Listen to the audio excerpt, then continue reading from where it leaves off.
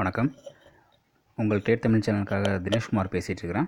இப்போ நம்ம இதில் வந்து மெயினாக க்ரூட் ஆயிலுக்கான ஒரு ஸ்ட்ராட்டஜி பார்க்க போனோம். இது ஸ்ட்ராட்டஜி கிடையாது, அதாவது டாலர் சார்ட்டுக்கும் நம்ம இந்தியன் MCX சார்ட்டுக்கும் வந்து எப்படி நம்ம கம்பேர் பண்ணி பார்க்கலாம் அப்படின்றத தான் இதில் பார்க்க போகிறோம். அதாவது எப்படி கால்குலேட் பண்ணுறது, அதை எப்படி நம்ம வந்து யூஸ் பண்ணிக்கலாம், US டாலர் சார்ட்டை எப்படி யூஸ் பண்ணிக்கலாம் அப்படின்றத இதில் பார்க்க போகிறோம். நிறைய பேருக்கு வந்து போன வாரம் நிறையா என்கிட்ட கேட்ட ஒரு கொஸ்டின் வந்து, சப்போர்ட் ரெசிஸ்டன்ஸில் வந்து நம்ம டாலர் சார்ட்டில் போட்டு வைக்கிறோம், அதை வந்து இந்தியன் சார்ட்டுக்காக நம்ம எப்படி வந்து பார்க்க முடியும், ஏன்னா எல்லாமே டாலரில் ஓடிட்டுருக்கோம். அப்படி இருக்கப்போ எப்படி நம்ம இந்தியன் சார்ட்டுக்காக மாற்ற முடியும், அதே மாதிரி நம்ம மற்ற சப்போர்ட் ரெசிஸ்டன்ஸ்லேருந்து மற்ற பேட்டர்ன்ஸ் எல்லாமே வந்து நம்ம டாலர் சார்ட்டுக்காக மட்டும் பார்த்தா போதுமா, இல்லை இந்தியன் சார்ட்டுக்காக பார்க்கணுமா அப்படின்றது வந்து நிறையா என்கிட்ட கேட்டிருந்தாங்க. ஸோ என்னை பொறுத்த வரைக்கும் நீங்கள் வந்து டாலர் சார்ட்டை வந்து ரொம்ப கன்ஃபியூஸ்லாம் பண்ண வேண்டாம், நம்மளுடைய இந்தியன் சார்ட்டுக்காக பார்த்தாலே வந்து போதுமானது. ஓகேங்களா? ஏன்னா டாலர் சார்ட்டு, ஏன்னா நிறைய சார்ட்டை போட்டு கன்ஃபியூஸ் வந்து அதிகமாக ஆகும். டாலர் சார்ட்டு இந்தியன் சார்ட்டு மாற்றி போட்டு இதில் வந்துருச்சு அதில் வரல அப்படின்னு சொல்லி மாற்றி ரொம்ப கன்ஃபியூஸ் ஆகும். அதனால் வந்து டாலர் சார்ட்டை வந்து பார்க்க வேண்டாம், கன்ஃபியூஸ் பண்ண வேண்டாம். நம்மளுடைய MCXனுடைய சார்ட்டை பார்த்தாலே வந்து போதுமானது. ஒரு சில இது மட்டும் வந்து டாலர் சார்ட்டை நம்ம நோட் பண்ணி பார்க்கணும். அது என்னென்னன்றதை நான் சொல்கிறேங்க.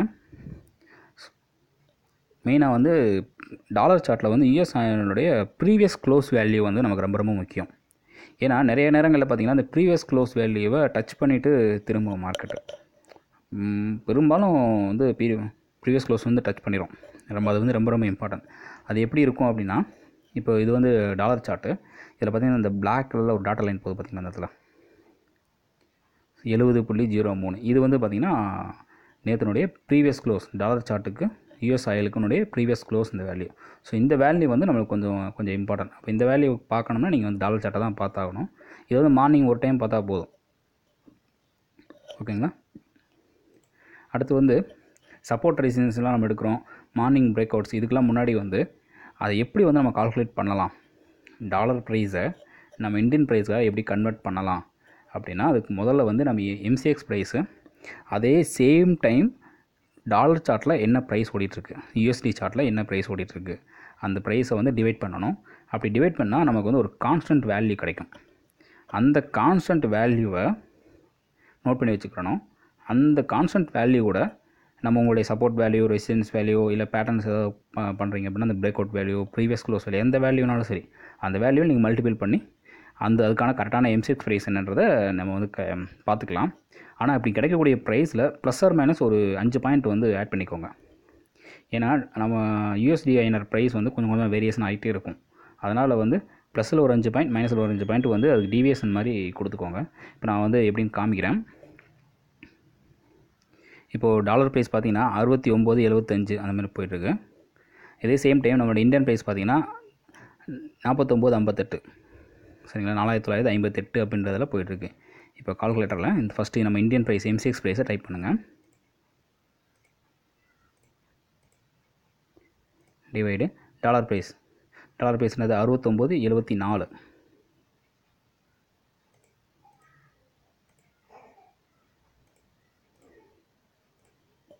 இப்போ நமக்கு வந்து ஒரு கான்ஸ்டன்ட் வேல்யூ கிடச்சிருக்கு, அதாவது 71.09. இது வந்து ஒரு கான்ஸ்டன்ட் வேல்யூ. இப்போ இந்த கான்ஸ்டன்ட் வேல்யூ நோட் பண்ணி வச்சுட்டு, இப்போது அடுத்து வந்து பார்த்திங்கன்னா, இப்போ அடுத்த சப்போர்ட் வேல்யூ எங்கே இருக்குது, இந்த இடம் சப்போர்ட்டு 69.1 அப்படின்றது அடுத்த சப்போர்ட்டாக கீழே இருக்குது. இப்போ மார்க்கெட் வந்து இறங்கி வந்துட்டுருக்கு. ஸோ இப்போ இறங்கி வந்துட்டுருக்க மார்க்கெட் அடுத்த சப்போர்ட் எந்த இடத்துல மீட் பண்ணலாம் அப்படின்னா 69.1 அப்படின்ற இடத்துல மீட் பண்ணலாம். அப்போ 69.1னா இந்த கான்ஸ்டன்ட் வேல்யூ இன்ட்டு இது வந்து 71.092.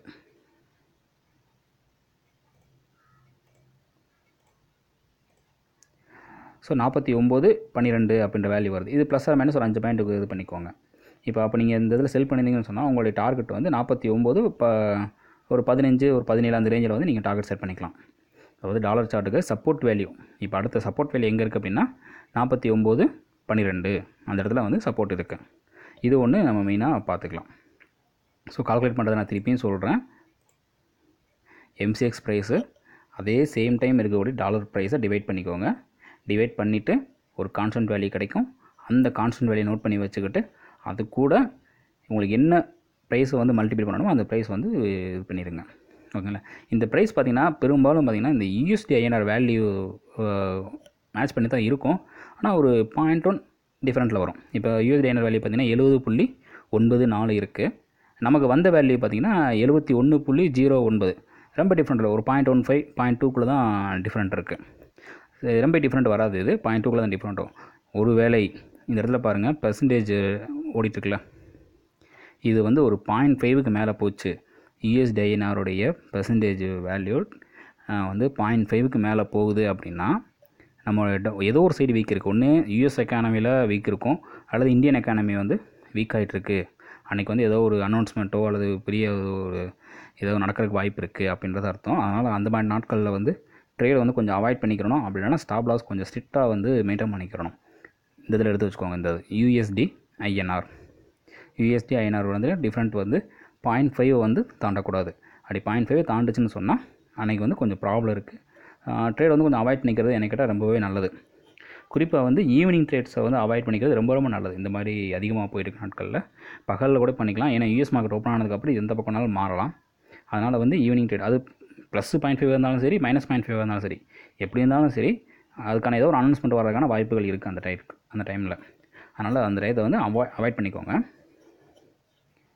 அடுத்து வந்து வேறு என்ன, சப்போர்ட் ரெசிஸ்டன்ஸ் எப்படி கால்குலேட் பண்ணுறோன்னு சொல்லியிருக்கிறேன். ஸோ சப்போர்ட் ரெசிஸ்டன்ஸ் வேல்யூ வந்து அந்த கான்ஸ்டன்ட் வேல்யூ எடுத்துகிட்டு அதுக்காக சப்போர்ட் ரெசிஸ்டன்ஸ் வேல்யூ நம்ம வந்து கால்குலேட் பண்ணிக்கலாம்.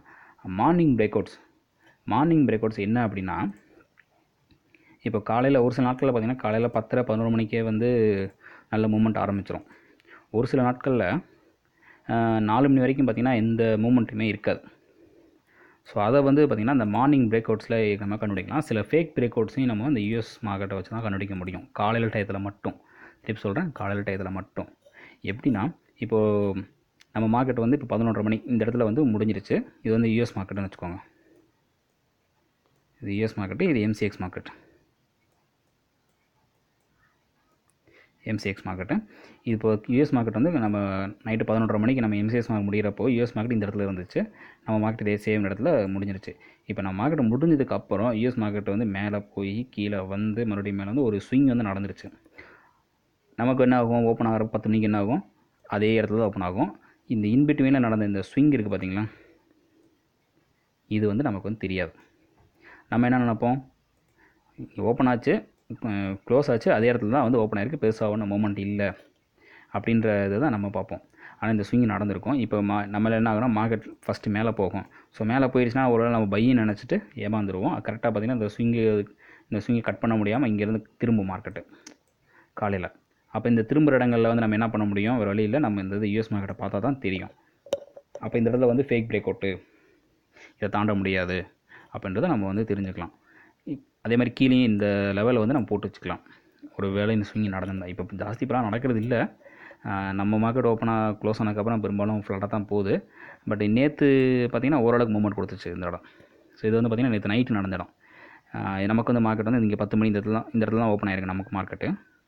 பட் அதுக்கிடையில் பார்த்திங்கன்னா இந்த அளவுக்கு வந்து மூவ்மெண்ட்ஸ் வந்து நமக்கு யூஎஸ் மார்க்கெட்டில் கொடுத்துருக்கு மார்க்கெட்டு. அதாவது ஒரு இறங்கி மறுபடியும் ஏறி இருக்குது.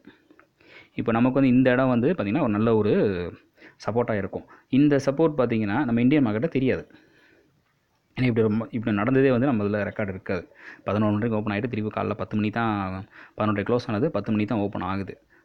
இந்த ரெக்கார்டு வந்து நம்மளுக்கு கிடைக்காது. அதனால் இதை வந்து நம்ம யூஎஸ் டாட்டா பார்த்தா தான் நமக்கு வந்து கிடைக்கும். அதனால் மெயினாக வந்து இந்த மாதிரி ஸ்விங் ஏதாவது நடந்துருந்துச்சு அப்படின்னு சொன்னால் நம்ம வந்து எடுத்துக்கலாம். அதே மாதிரி பிரேக் அவுட்டில் பார்த்திங்கன்னா காலையில் பார்த்திங்கன்னா இந்த இடம் ஒரு ஃப்ளாட்டாக போயிட்டுருக்குங்களா. ஸோ இந்த ஃப்ளாட்டு காலையில் பாருங்கள் 12:45 இது பிரேக் அவுட் கிடைக்கிது இந்த இடத்துல. தெரியுங்களா இந்த கேண்டில். ஸோ இந்த பிரேக் அவுட் கிடைக்கிது. அப்போ இந்த இடம் பார்த்திங்கன்னா இந்த ஃப்ளாட்டு வந்து நமக்கு பிரேக் அவுட் கிடைக்கிது. காலையில் ஹை பார்த்திங்கன்னா இந்த இடத்துல இருக்குது. ஸோ இந்த மாதிரி பிரேக் அவுட் மார்னிங் பிரேக் அவுட்ஸை ஃபுல்லாக வந்து நம்ம இந்த யூஎஸ் டாட்டா பார்த்தா தான் தெரியும். அதே மாதிரி நம்ம மார்க்கெட் க்ளோஸ் ஆனதுக்கு அப்புறம் நடக்கக்கூடிய ஸ்விங் என்ன நடந்திருக்கு, என்னென்ன மாதிரி மார்க்கெட் மூவிங் ஆகிட்டுருக்குன்றத ஒரு டைம் இது வந்து காலையில் மட்டும் பார்க்குறதுக்கு மட்டும்தான்.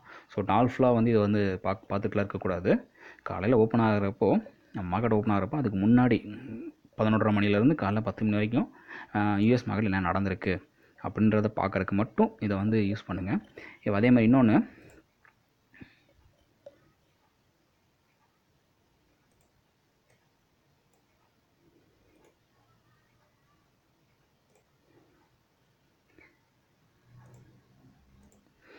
இப்போது நம்ம மார்க்கெட் இந்த இடத்துல முடிஞ்சிருச்சு. இதுக்கப்புறம் இந்த யூஎஸ் மார்க்கெட் வந்து ஒரு ஸ்விங் நடந்து இந்த மாதிரி நடந்துருச்சுன்னு வச்சுக்கோங்க. இந்த மாதிரி நடந்திருக்கு. இப்போது இங்கேருந்து டவுன் ட்ரெண்டு நம்ம யூஎஸ் மார்க்கெட்டில் ஸ்டார்ட் ஆகிருக்கும். ஓகேங்களா? ஒரு ஸ்விங் நம்ம என்ன நினைப்போம், ஃபஸ்ட்டு ஸ்டார்டிங் அப் ட்ரெண்ட் வந்துட்டு இருக்கோம். இந்த அப் ட்ரெண்ட் இந்த மாதிரி அப் ட்ரெண்ட் போயிட்டு இருக்கிறது இந்த இதில் மார்க்கெட் முடிஞ்சிருச்சு. இதுக்கப்புறம் யூஎஸ் மார்க்கெட்டு போய் அப்புறம் நான் வந்து மறுபடியும் வந்து ஒரு லோவர் ஹை ஃபார்ம் ஆகி டவுன் ட்ரெண்டு ஸ்டார்ட் ஆகிருக்கும். ஓகேங்களா? நமக்கு ஓப்பன் ஆகிறது கொஞ்சம் மேலேயோ கொஞ்சம் கீழேயோ அந்த இடத்துல ஓப்பன் ஆகிருக்கு. இப்போ நம்ம என்ன போவோம், இந்த இடத்துல மார்க்கெட்டை பார்த்திங்கன்னா ப்ரீவியஸ் மார்க்கெட்டை பார்த்திங்கன்னா அப் மார்க்கெட்டில் இருந்துச்சு. ஆனால் யூஎஸ் மார்க்கெட்டில் டவுன் சைடு ஸ்டார்ட் ஆகிருச்சு. இது வந்து நம்ம இந்தியா மார்க்கெட் நோட்டிஃபை பண்ண முடியாது. இப்போ இந்த மாதிரி இதெல்லாம் வந்து நம்ம யூஎஸ் மார்க்கெட்டை பார்த்தா தான் தெரியும். இப்போ நம்ம காலையில் நம்ம அப் சைடு ஃபுல்லாக வந்து அப் மார்க்கெட் இருந்ததுனால நம்ம இன்னும் பை போகும் அப்படின்னு தான் நினப்போம். ஆனால் என்ன ஆகுனா பை போகும், அந்த ப்ரீவியஸ் ஹையை கட் பண்ண முடியாமல் திரும்பிட்டு இருக்கோம். அப்போ இந்த மாதிரி இதெல்லாம் வந்து ஃபேக் பிரேக் அவுட்டு. மறுபடியும் சொல்கிறேன், இது வந்து ஃபேக் பிரேக் அவுட்டு. அப்போ இந்த மாதிரி இதெல்லாம் வந்து நம்ம யூஎஸ் மார்க்கெட்டை பார்த்தா தான் தெரியும். இது காலையில் நம்ம மார்க்கெட் ஓப்பன் ஆனதப்போ மட்டும் இந்த மாதிரி என்ன நடந்திருக்கு, ட்ரெண்டு வந்து சேஞ்ச் ஆயிருச்சா அல்லது ட்ரெண்டு கண்டினியூ ஆகிட்டு இருக்கா, காலையிலேயே பிரேக் அவுட் கிடைக்குதா. இந்த பாருங்கள், இது காலையிலேருந்து நல்லா நடந்துட்டு நீ பாருங்கள், நல்ல மார்க்கெட்டு இது. ஏன்னா இது காலையிலே வந்து மூவ்மெண்ட் வந்து ஸ்டார்ட் ஆகிருச்சு. காலையிலே வந்து ஒரு ஃப்ளாட் மூவ்மெண்ட் கொடுத்து அங்கேருந்து பிரேக் அவுட் ஆகிருக்கு. அப்போ இந்த இடத்த வந்து நம்ம சப்போர்ட் எடுத்து இந்த இடத்த தாண்டிருச்சு. இந்த இடத்த பாருங்கள், நான் கோடு வேணால் போடுறேன்.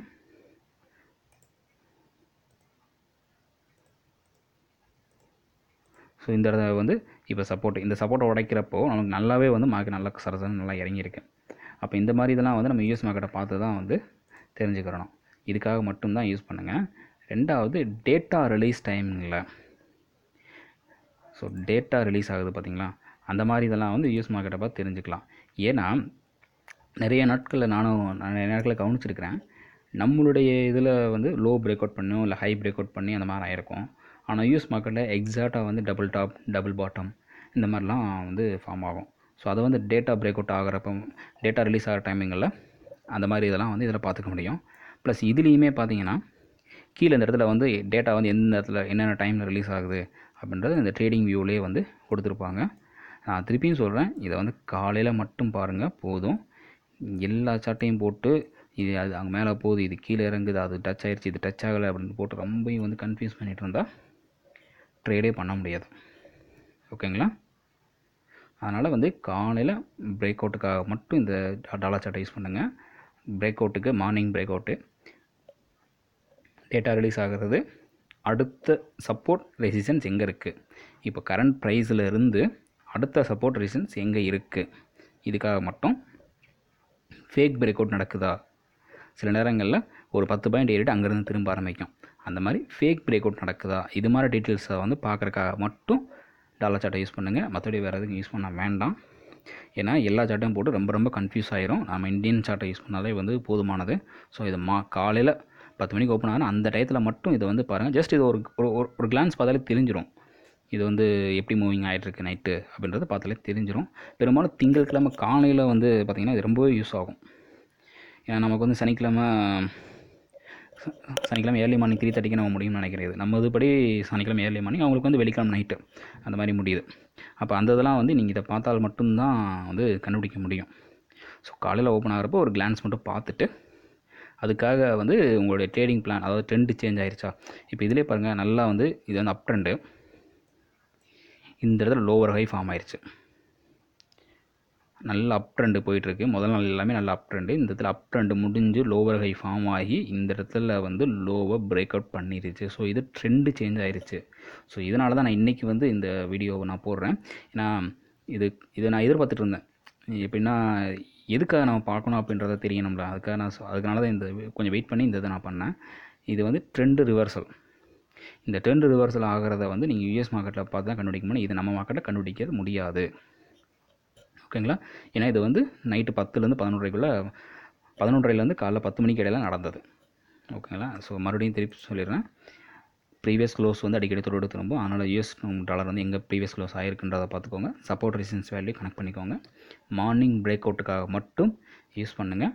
அந்த அன்னைக்கு ஏதாவது டேட்டா ரிலீஸ் இருக்கா அப்படின்றத மட்டும் இதில் பார்த்துக்கோங்க. இதே சேம் ப்ரொசீஜர் தான் வந்து காப்பருக்கும் XCU USD இருக்கு பாருங்களா, இது காப்பருக்கு.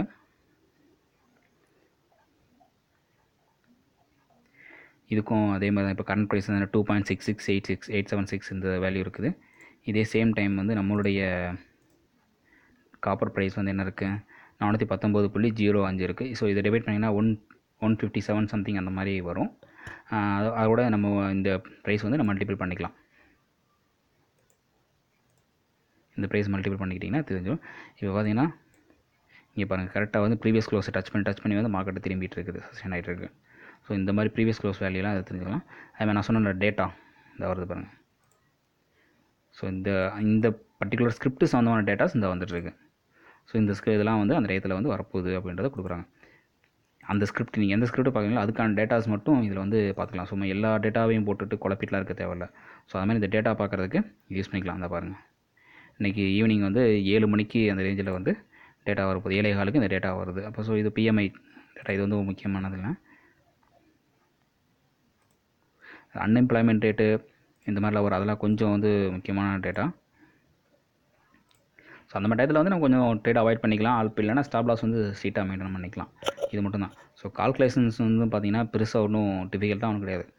MCX ப்ரைஸ் என்ன இருக்குது, அதோட டாலர் ப்ரைஸை டிவைட் பண்ணுங்கள், ஒரு கான்ஸ்டன்ட் வேல்யூ கிடைக்கும். அந்த கான்ஸ்டன்ட் வேல்யூவை நோட் பண்ணி வச்சுக்கோங்க, அவ்வளோதான். அந்த கான்ஸ்டன்ட் வேல்யூமே பார்த்தீங்கன்னா US ஆயிலுக்கு பார்க்குறப்போ இந்த டாலர் ப்ரைஸ்லேருந்து ரொம்ப டிஃப்ரெண்ட்டாக இருக்கக்கூடாது. ஸோ ஆவரேஜாக ஒரு கொஞ்சம் மீடியமான டிஃப்ரெண்ட் இருந்துச்சுன்னா ஓகே. ரொம்ப டிஃப்ரெண்ட்டாக இருக்குன்னா ஏதோ ப்ராப்ளம் இருக்குது அப்படின்னு அர்த்தம். அந்த மாதிரி நாட்களில் ட்ரேட் பண்ணுறதை கொஞ்சம் அவாய்ட் பண்ணிக்கலாம். அதே மாதிரி USD INR வந்து எப்பவுமே இதில் போட்டு வச்சுக்கோங்க. இது வந்து ஒரு 0.5 தாண்டுது அப்படின்னா அந்த அன்றைக்கி வந்து ட்ரேட் பண்ணாமல் இருக்கிறது நல்லது. அல்லது ஸ்டாப் லாஸ் வந்து மெயின்டைன் பண்ணிக்கோங்க. ஏன்னா அந்த மாதிரி 0.5 நார்மலாக வேரியேஷன் ஆகுதுன்னா ஏதோ ஒரு அனௌன்ஸ்மெண்ட்டு வந்து வரலாம், சரிங்களா? அந்த மாதிரி அனௌன்ஸ்மெண்ட் வரப்போ நம்ம உள்ளே சிக்கிக்கக்கூடாது. இது வந்து ரொம்ப வந்து கன்ஃபியூஸ் பண்ண வேண்டாங்க. இவ்வளோ தான் இதோடைய அது. அப்புறம் இந்த வீடியோ பார்த்துட்டு இருந்த எல்லாருக்கும் ரொம்ப நன்றிங்க. இதில் வேறு எதுவும் டவுட் இருக்குது ஏதாச்சும் சொன்னோன்னா நமக்கு வந்து வாட்ஸ்அப் பண்ணுங்கள். என்னால் முடிஞ்ச வரைக்கும் நான் வந்து கிளியர் பண்ண ட்ரை பண்ணுறேங்க. ஓகேங்க, ரொம்ப நன்றி. தேங்க்யூ.